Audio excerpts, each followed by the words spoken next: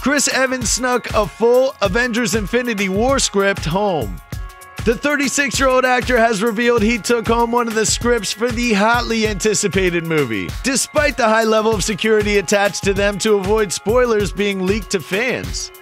He told Good Morning America, "I took one home. You're not supposed to, but I took one home. This is actually going to get me in trouble." The directors Anthony and Joe Russo have gone to great lengths to keep details of their latest efforts under wraps, including giving Tom Holland a fake script. If you like and subscribe to our videos, there's a chance your favorite celebrity will follow you on Twitter. We can't prove that, but we're saying there's a chance.